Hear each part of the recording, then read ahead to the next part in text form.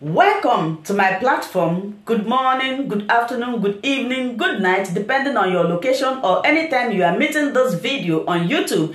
And if you like what I do here, please, after watching, subscribe, put on your notification bell, set it to all notifications so that you'll be able to know when I upload a new video. In this platform, we react to all forms of video. What we do before putting the video, analyze it, and we sit down there to watch it together with you. Then later we'll come to the comment section to talk about it. Of course, everybody is entitled to his or her opinion, but let us always do it constructively in the comment section. Like you can see, this is my t-shirt, this is my merchandise.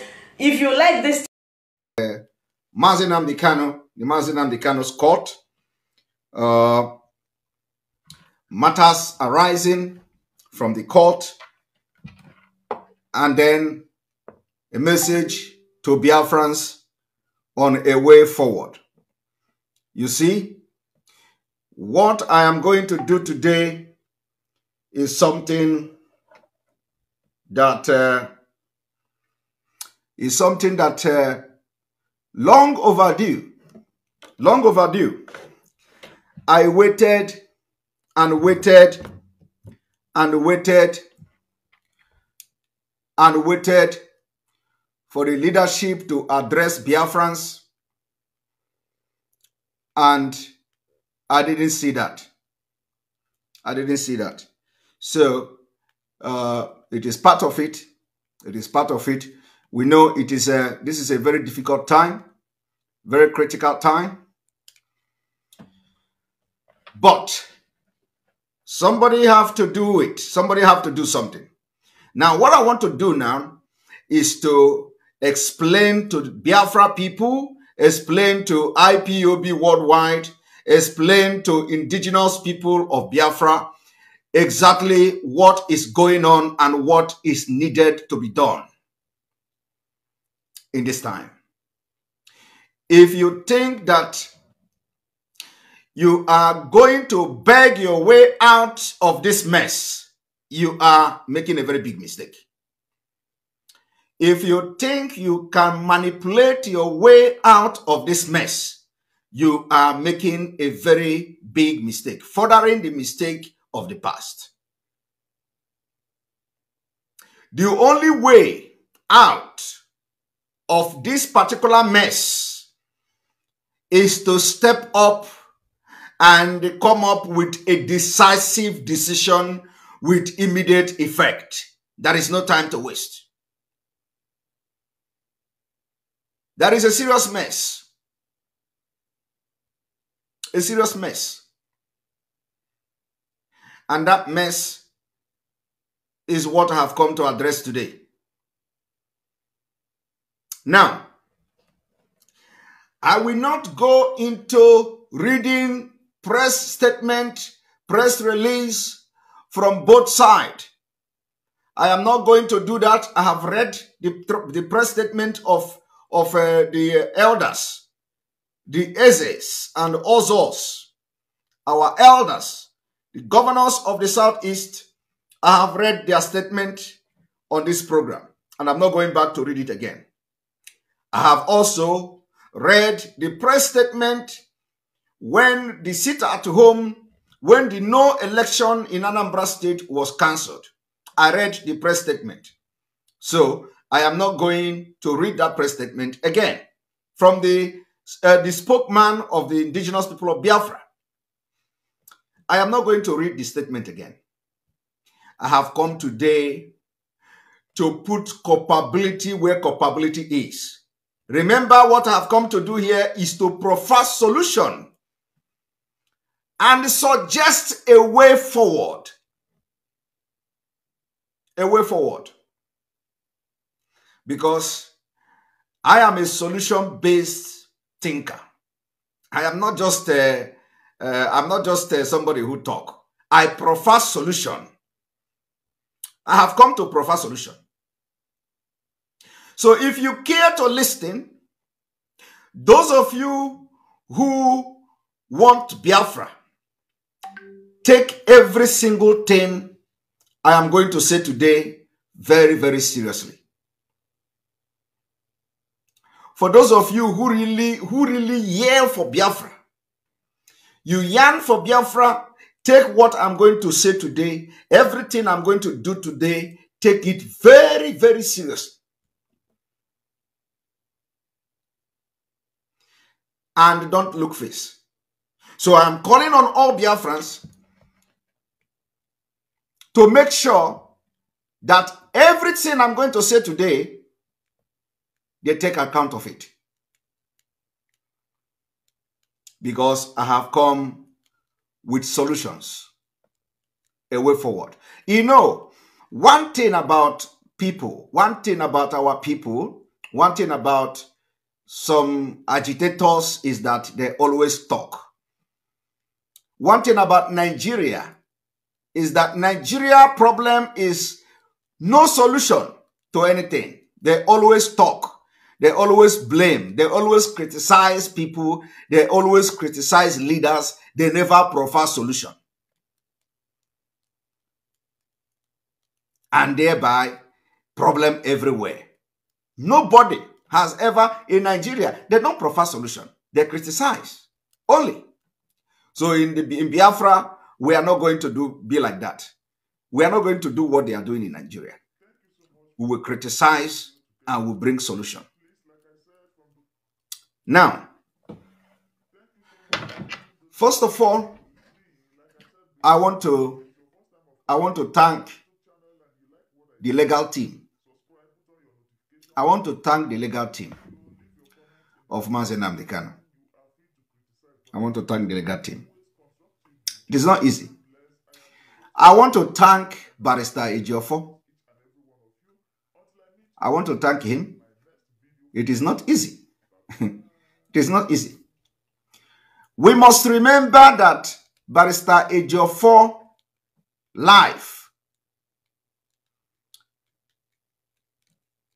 is in serious danger. Serious danger. There has been several attempts to kill Barrister Ejiofor. His home was invaded twice. People were killed both times. The first time they invaded his house, people were killed. People, not individual, people. People were killed. When you talk about people being killed, it means that more than 2 persons. The second attempt, somebody was killed. His PA was not just killed, he was burned inside a car. That is the DSS and Nigerian military. Joint task force. They killed his PA. Let me remind you today that Barrister Ejiofor is still in Nigeria in the midst of these evil and murderous security agencies in Abuja. I want you to have that in your mind. They are still looking for him, but they will not succeed. Barrister Ejiofor status has gone beyond just an attorney for IPOB. I want all of you to understand and put this thing I just said now into your head as we proceed to today's teaching. Because as Barrister Ejiofor is defending Nnamdi Kanu, he is also paying price for defending him. And as a matter of fact, he is the only attorney that has paid that price and still standing in this trial. I don't know if there is any other person. We know that one of the attorney of IPOB mother was killed. His mother was assassinated sometime. I do not know whether he is part of this team, but at least The people, all the attorneys in this particular case now, defending Mazi Nnamdi Kanu, Barrister Ejiofor has paid ultimate price. Then Barrister Aloy Ejimako is also a very brilliant attorney. I must thank him because it is not easy. But Biafrans,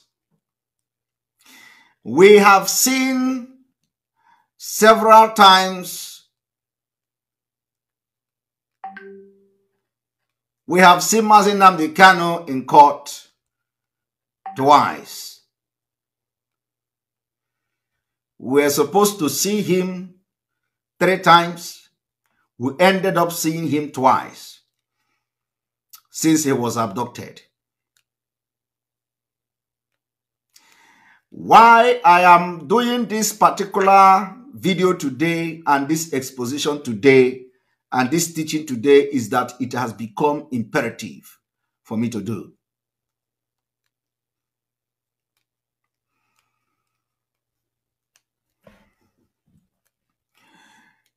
The message is here. When I looked at Mazi Nnamdi Kanu in the last court, I feel broken. My heart was broken.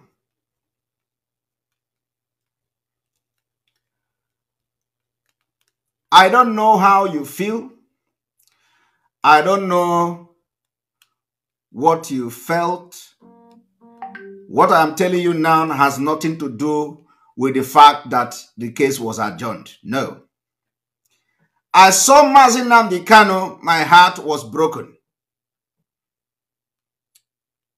I didn't believe it. But let me tell you,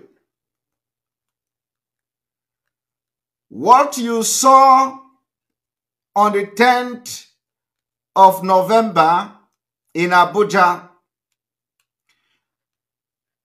was a leader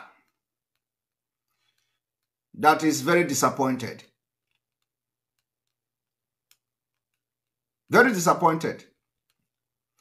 He is not disappointed because he is in DSS dungeon. He is not disappointed because he is in detention. He is disappointed because he left fools. He left fools behind. He left fools. I said fools. As far as I'm concerned, Mazi Nnamdi Kanu was disappointed. I see that disappointment written all over him.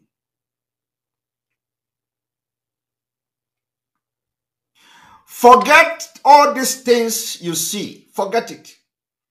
I saw Mazi Nnamdi Kanu disappointed.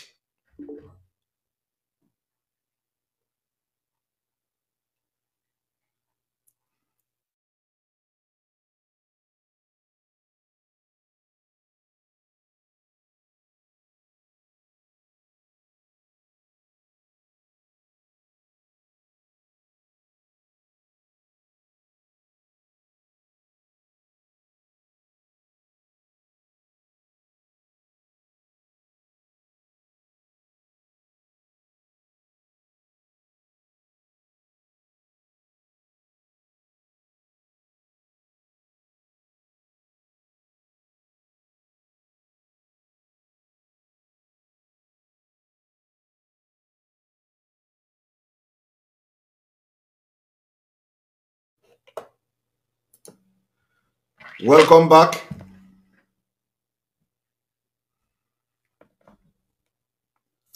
I hope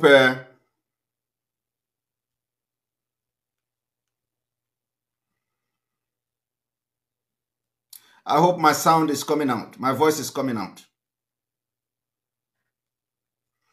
Now, the reason why I am making this video today is that I am going to prefer solution here. The solution may not be, may not be the thing that is going to solve the whole thing, but it is going to be very effective solution. At least a step forward. I saw Nnamdi Kanu disappointed. Now, first of all, I must also register my own disappointment so far. I want you to, every video I have made from the day Nnamdi Kanu was appeared in Nigeria, I want people to take documentary of it. Document it. They are in the internet. Document it. Because you are going to make reference to all the videos and broadcasts I have made.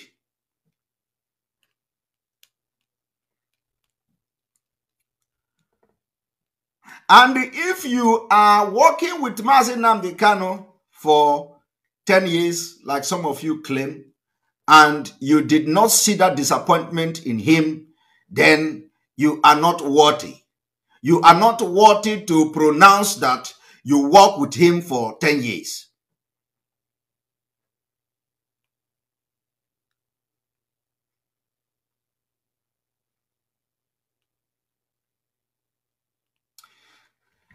Now, I want to make my own disappointment public today. I am disappointed that Nnamdi Kanu could not be provided with cloth. I am disappointed. And I want, as I'm saying these things, the people that are in position to make changes to take note. I am not happy. I am very, very disappointed that Nnamdi Kanu could not be provided with clothes. It is an insult. It is an insult on the people of Biafra, of which I am part of. Very big insult.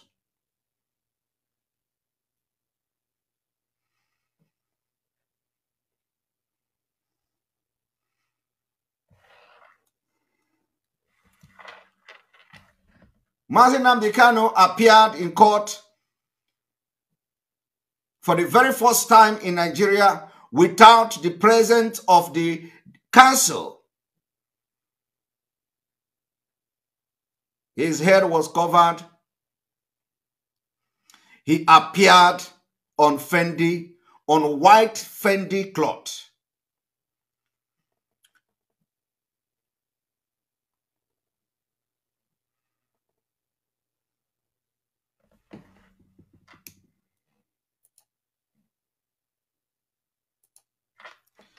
We saw pictures coming out from Kenya. All the way from Kenya, Nnamdi Kanu was handcuffed, tortured for 8 days. He was wearing Fendi cloth. He was extraordinarily renditioned to Nigeria through criminal conspiracies, kidnapping of a state called Nigeria. Nnamdi Kanu came to court. The first one, without the knowledge of the lawyers. He appeared in court the second time with full knowledge of the lawyers. He appeared in court the third time with full knowledge of everybody. And he still appeared in the same cloth. It's a disappointment. I am disappointed. Let me tell you, it may mean nothing to you. It may mean nothing to you. Psychologically is a message from the Nigeria state. And if it is a choice, of Mazi Nnamdi Kanu, then he need to be advised. We don't want to see him in that same Fendi again. Let us make more Fendi cloth available to our leader. Black, yellow, red Fendi, green Fendi, white and black Fendi. Make it available to him.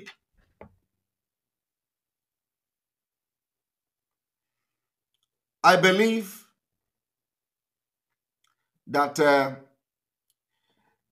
DSS cannot deny the right of our leader to change cloth, even if they are washing it every day.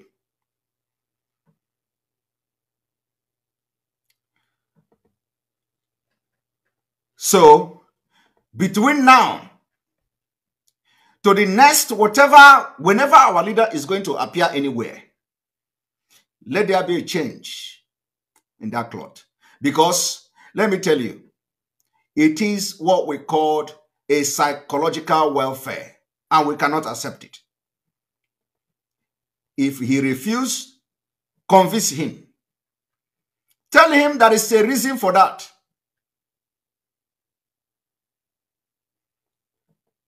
And if they refuse him to change his cloth, that is a complete violation, another violation of his right. And if it requires a new application to court, asking Nigeria court, if it is going to be a requirement that we are going to file a new application, separately file it and make it public. Let us file the application requesting separately for Mazi Nnamdi Kanu to be given cloth to change. That psychological welfare cannot hold water in the struggle where I am part of. It cannot. It can't hold water. We need to be changing the cloth every day.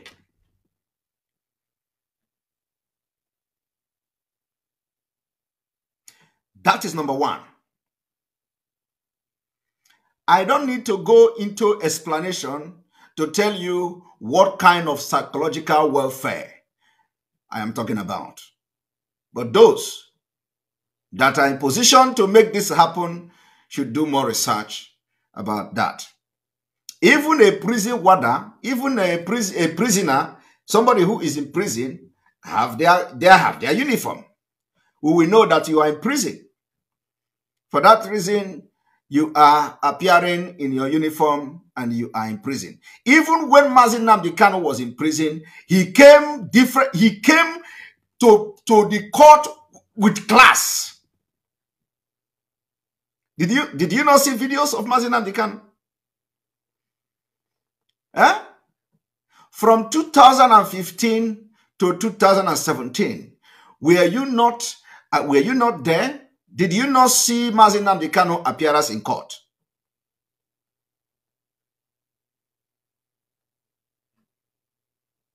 Now, Biafran people, IPOB worldwide demand immediate change in Mazi Nnamdi Kanu cloth. If he say he must be wearing Fendi cloth, make Fendi available. Make it available in different colors. Make it available in different colors. Let me tell you, if in any day Mazi Nnamdi Kanu is appearing in court and we see him in this same cloth without any justification, I will wage war myself against everybody that have contact with him.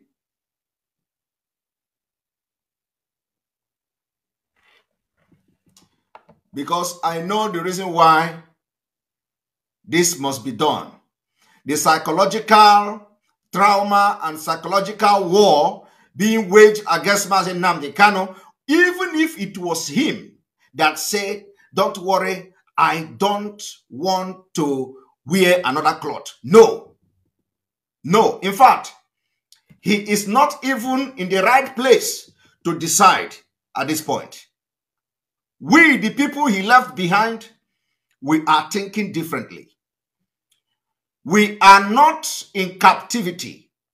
We are free men. Our mentality and thinking is still very, very intact. We are not under stress. We are not under duress. We are not in incarceration. So if he say he don't need another cloth, tell him we are deciding this one for him. We want to defeat them on that mental welfare. It is not going to work. Convince him. Tell him that we are concerned and we want him to change the cloth. We want to be seeing different cloth on him. And if this did not happen, I hope I am speaking the mind of Biafra, because Biafra is a spirit. I know a lot of you did not take notice of this.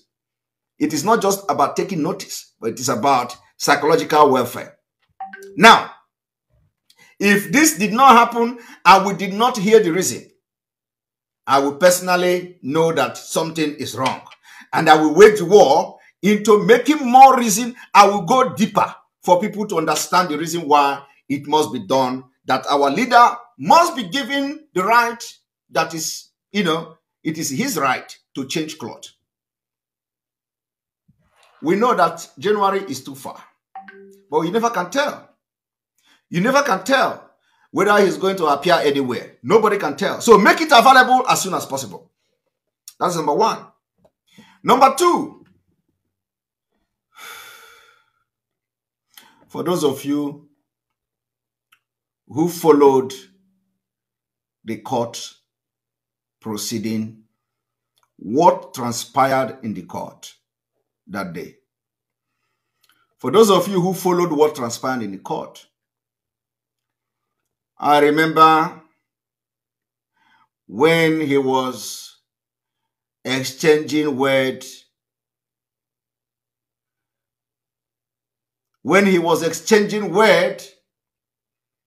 with the DSS officer in courtroom.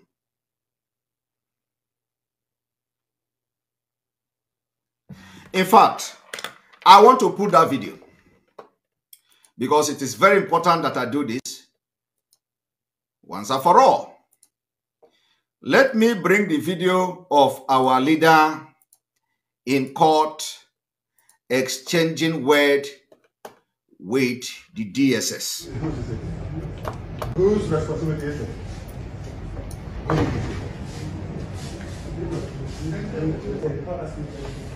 One. Who's stopping them from? Who's stopping them from? I'm asking you, who's stopping them from coming in? I have a right.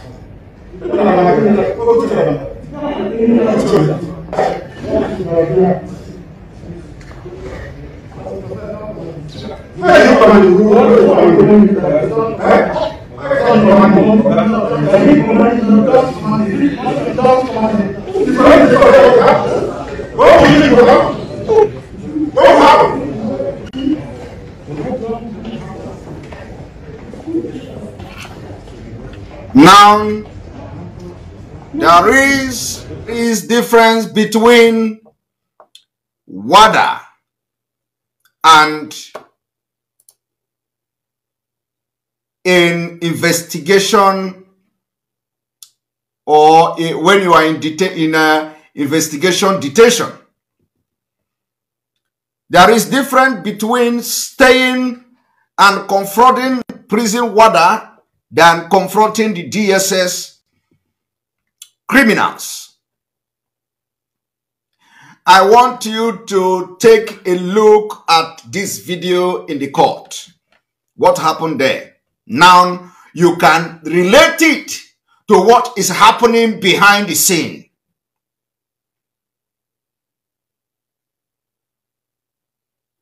You can use this video to judge what is happening behind the scene. I am going to be using code language and hope they will understand me. So what you see on this video is example of what is happening behind the scene in DSS dungeon.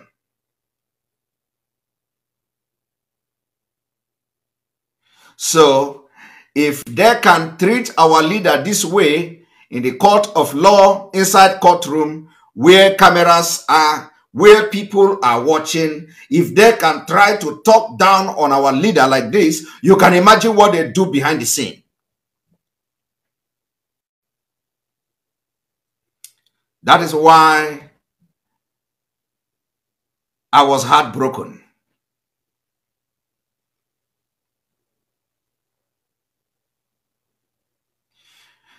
The time has come where you will look inside yourself, check your mind, check your conscience, and make a decision that you believe should be for the best interest of Nnamdi Kanu and Biafra. Not until we take the bull by its horn, you all will live to regret ever dining with the devil. And let me also be talking in parable. Because when you come to say you have gone this line before, you have followed this road before, you are a mistake. You have not followed this road before. This particular road, abducting, kidnapping, and sent to Nigeria, you did not follow it before. It was not what 2015. It was not what you followed from 2015 to 2017. So why will you be coming online, coming on air to just talk rubbish? Because I am angry. So you talk rubbish. Saying it has happened before and this is how you handle it. It didn't happen before. So what I want to correct this evening is the impression that you want to handle this particular incident, the kidnap of Nnamdi Kanu, the way you handled it in 2015, in 2016, in 2017. You can't handle it that way. You can't. Don't make us become rebel in the struggle, because we are going to be. If that is what it takes. If becoming rebel is what is going to take to make sure our voice are heard in different way, we will be. So the point I want to make, the second or third point I want to make is that don't ever come to tell us that you have gone through this way before. You didn't. Don't come to tell Biafrans that Nnamdi Kanu have gone through this way before. He didn't. This is a new way. And a new way requires a new strategy. And what you have to do is to identify the new strategy you are going to use in this new way. As has been messed up. Completely flopped. What I have seen so far is not just a disappointment, but a heartbreaking. There is possibility to make amendment. I am going to disappoint so many Biafrans this night. What I am going to do here will disappoint you in a very way.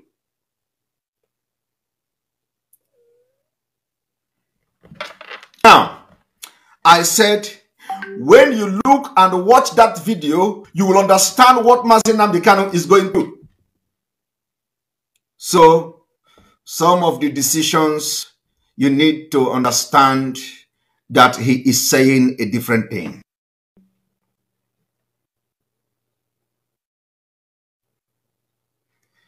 Where he is heartbroken, disappointed in the people he left behind.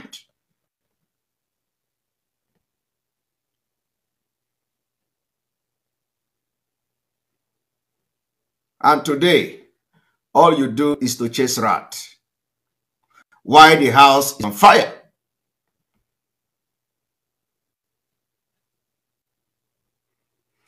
I said before, one thing you must not do is to give your enemy impression that you have something very dear to you and you don't want to lose it.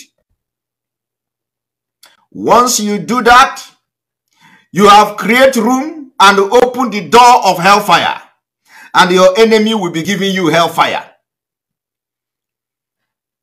And the leadership are opening that door to the enemy. Forget all this, whatever you are, forget it. We are being realistic. And all these things is not something I'm going to do privately. No. No.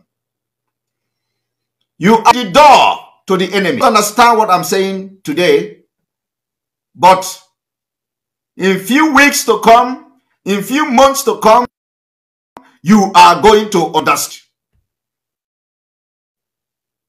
Except has gone beyond the scene or behind the scene that we don't know, and that we don't need to know is a different thing.